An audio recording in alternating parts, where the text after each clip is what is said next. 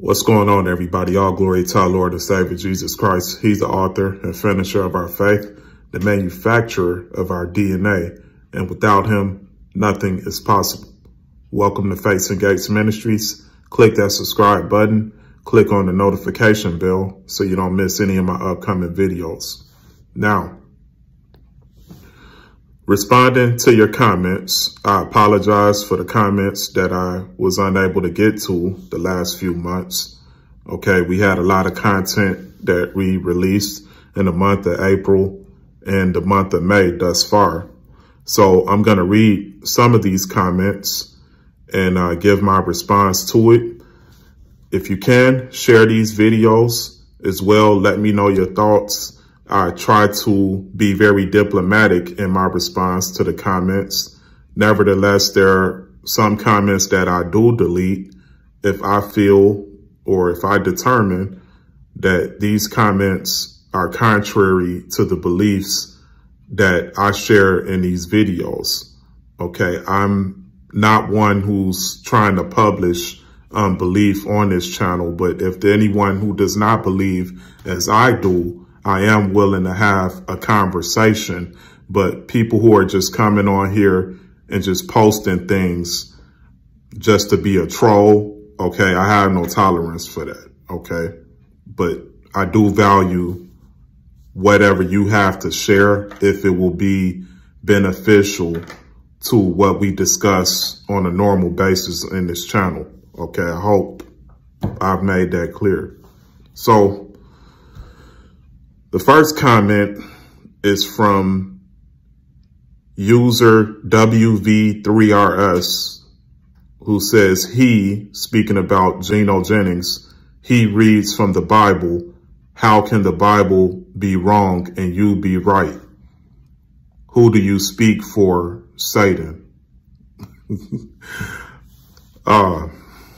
Lord help me.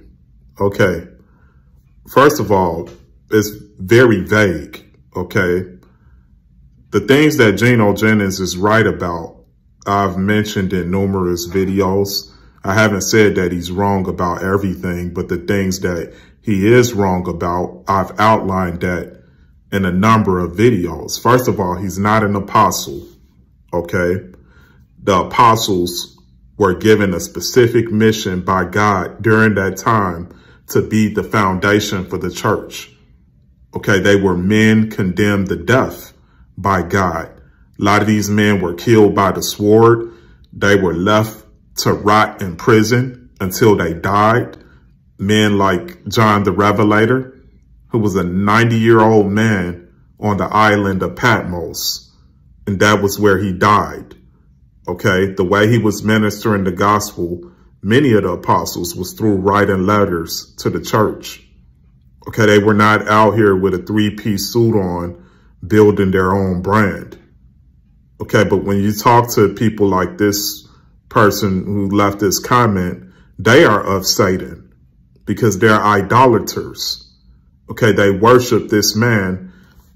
Gino Jennings is on record stating that he's done more works than the Son of God, Jesus Christ. Okay, Jesus Christ, who his greatest work was dying on the cross for our sins, coming in the flesh, incarnated in flesh, God in the flesh, coming to humble himself as a man. Okay, do you have any idea? This is God that we're talking about. Never committed a sin, never said a mumbling word. Okay, this is in addition to all the miracles that he did, which the scriptures say the books could not contain all that he has done. Okay, and Gino Jennings said because he's baptized more people than Jesus and he's been preaching longer than Jesus, that he's done more works than the Son of God. Okay, and you telling me that I'm of Satan just because he's preaching from the Bible. Satan preaches from the Bible. Okay, Satan knows the word better than Gino Jennings, better than me, better than any human being. Okay, just because he's preaching from the Bible doesn't mean he's a man of God. Definitely does not mean he's an apostle, because he is not. Apostles were homeless, they were poorly clothed, they hungered and thirst. An apostle on a routine basis went on a 40-day fast. So I know in this modern day church era, especially the mega church, we think that it's common for a pastor to be in the presence of multitudes of people. That's not the way. When I read these scriptures, apostles spent most of their life in prison or in isolation somewhere, fasting and praying before God. Okay. Again, they were men condemned to death. So because of the anointing that was on an apostle was so great by the Most High, they had to be in a humble state. Like Apostle Paul said, men were lifting them up, lifting him and Barnabas up, saying who's greater between, because that anointing was so great, God had to humble them lest carnal men would make an idol of them. Gino Jennings has made an idol of himself. Not only that, he does not believe that Jesus Christ is God. I've talked about this in numerous videos, and I've broken down the Bible. You're asking me, who do I speak for? Now I'm reading from the Bible. I've listed the scriptures that Jesus Christ is God in the flesh. He time traveled. He's the last Adam. God was able to insert himself in the time and space continuum. When you speak about prophecy, prophecy is something that's to come. So God, who sits outside of time, how is he able to do it? Okay, that's a miracle. He's God. That's all I was saying.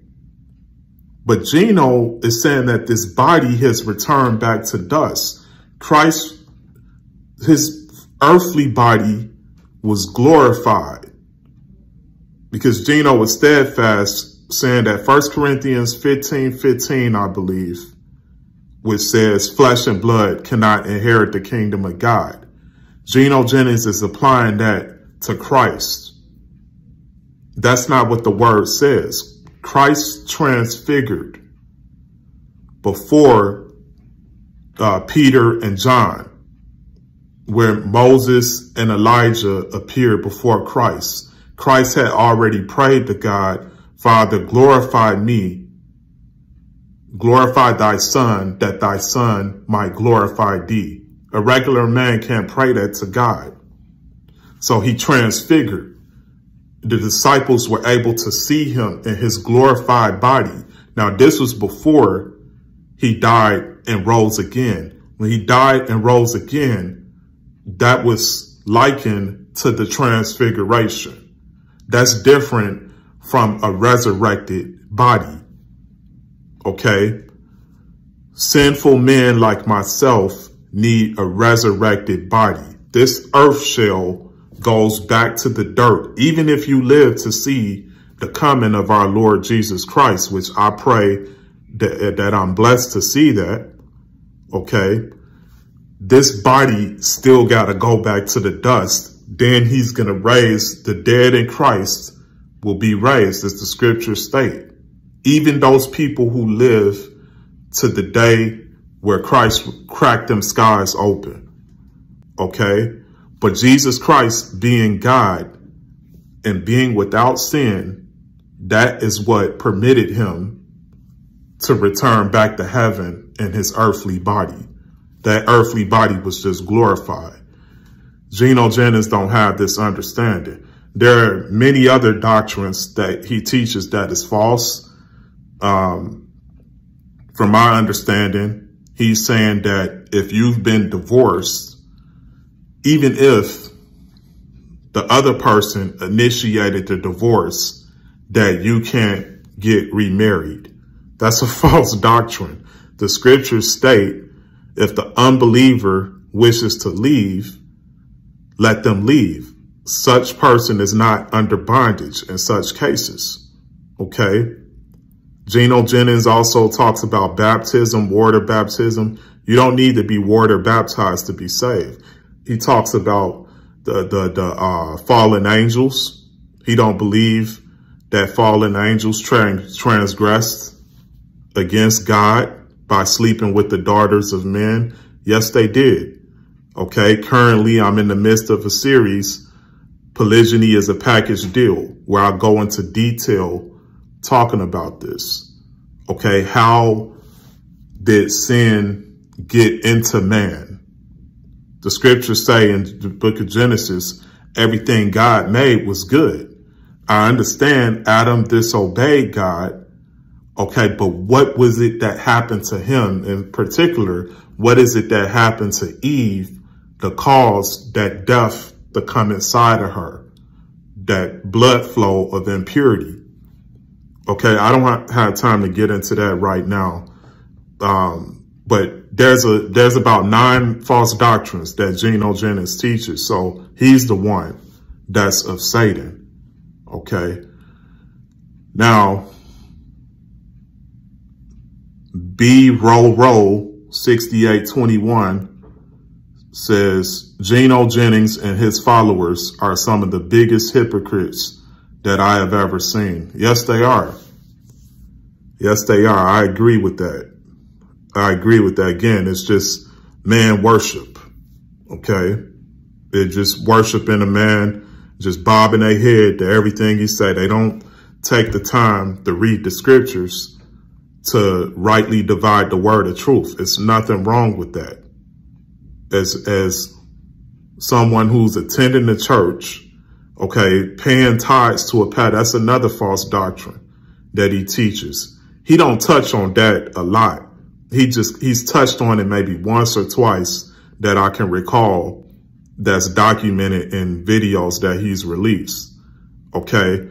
But he does collect a tithe, and that's not biblical. A pastor is not supposed to be collecting 10%. A pastor can announce that he's collecting an offering. Okay. Give and it shall be given unto you, pressed down, shaken together, run it over, shall men give back into your bosom. Okay, there's nothing wrong with a pastor preaching that. He's just making it clear to the members that you don't have an obligation to give. Okay, that's different. But you give whatever the Lord presses on your heart, or God loves a cheerful giver, scriptures like that. There's nothing wrong with a pastor preaching that. He can preach that all day, long as he's adding the truth in there with the scriptures. He's talking to them about hell. He's talking to them about repentance, the blood of Jesus, and so forth. I mean, you don't preach about money all day, but preaching that a person has to give 10% of their earnings every week is a false doctrine. Okay. That was under the law of Moses with the Levitical priesthood. Okay, so yeah, they're some of the biggest hypocrites because they don't read the scriptures for themselves. A lot of false prophets these days are preaching from like 1/4 of the Bible. Okay, they don't preach from the entire Bible. All right, they don't preach about the judgment that's coming upon the Gentiles. That's another thing, Gino Jennings, a false doctrine that he omits. Okay, he's just very vague, saying, okay, black people is just like the devil, just like white people had the devil. And that's a false doctrine. There are some sins that are trademarked in this bloodline. Talking about the sins of the father. I've talked about this recently. Deuteronomy chapter 5, verse 9. The sins of the father passed down to the son, down to the 3rd and 4th generations. All right. So when the children don't repent of the sin, it keeps going down, perpetuating through the generations. That 3rd and 4th generation turns into 15, 17 generations because the succeeding generations never repented of the same sin that was like 10 generations ago. You see what I'm saying? He don't go deep into that.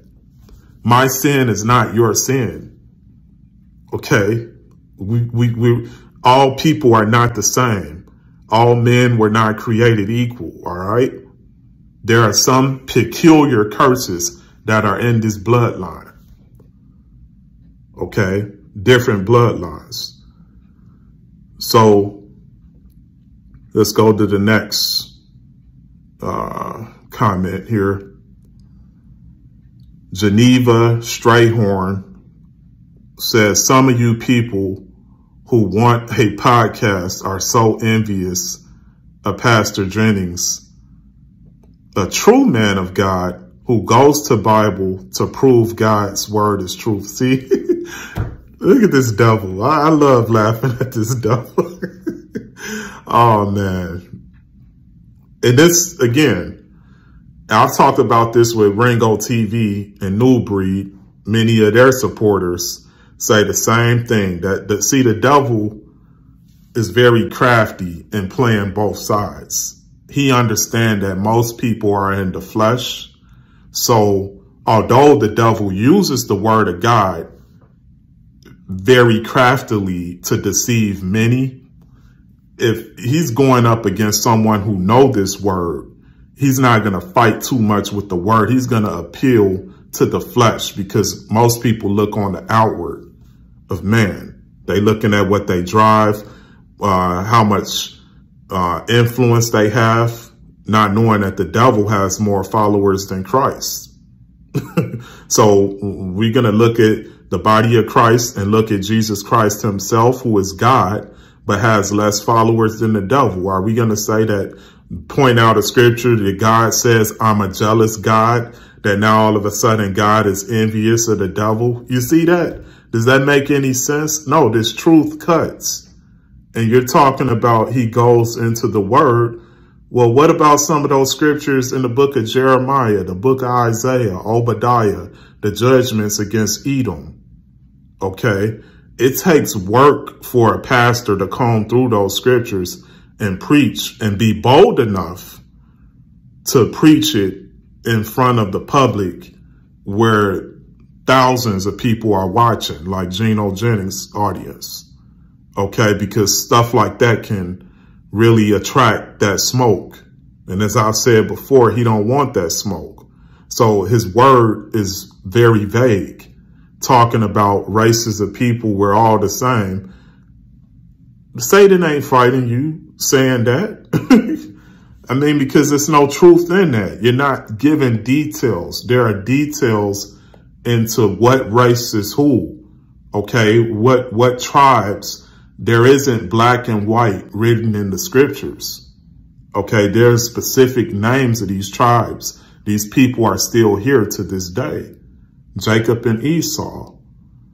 Okay, let's go to the next question. Robert Dickerson says, Fates and Gates, just wanted to know, are you a Hebrew Israelite or a Christian? Look, I'm a student, disciple, and servant of the Most High Jesus Christ. Okay?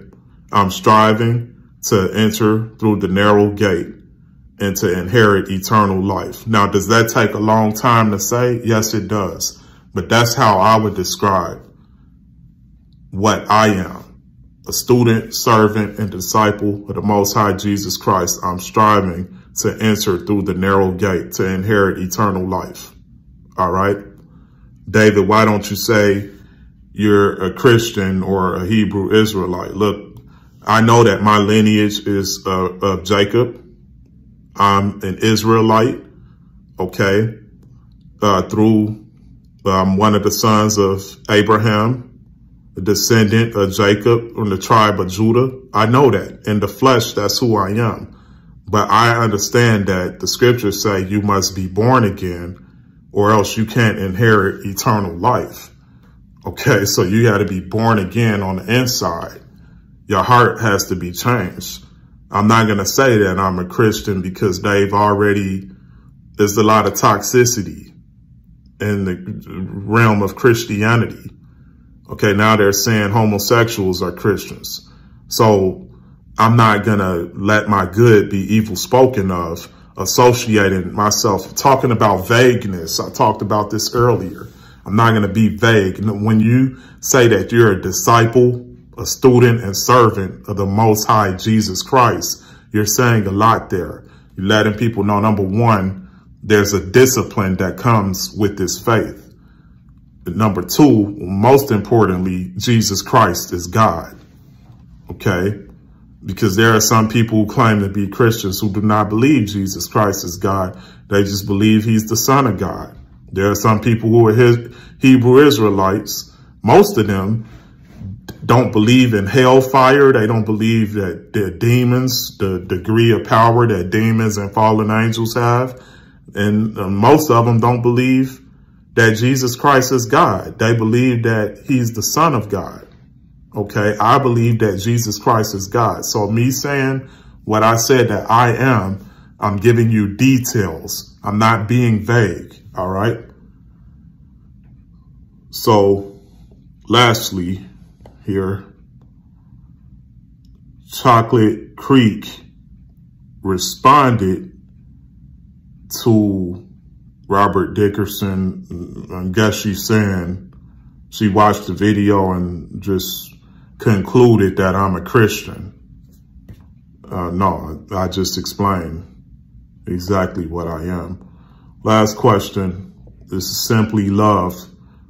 Said Christ is the Son of God, according to Mark 1, verse 1. Look, Jesus Christ is God and the Son of God. The only way he's the Son of God is because the seed line of man stems back to God, who created Adam. That's where the genealogy of man started. Okay, so there are those out there who are saying Joseph is Jesus' father because of the seed. A seed must be produced in order to create a child. Okay, well, you got to trace that seed back to the Most High God who created Adam, who didn't have a mother. His father was God. God the creator. That's why in the new covenant, it said those who obey God are the sons of God. Okay. And that's how Christ is the Son of God, a lamb who was sacrificed for our sake, but he is also God. Hebrews 4:12 says the word of God is living and powerful, sharper than any two-edged sword, pierces even to the division of soul and spirit and of joints and marrow. So Christ pierced to the division of soul and spirit. God was able to be separate from himself in order to redeem man. All right. And I've talked about this. I started a new playlist, Jesus Christ is God. Okay. So go check that out. But that was just me quickly responding to these comments. Let me know your thoughts, guys, and enjoy the rest of your day.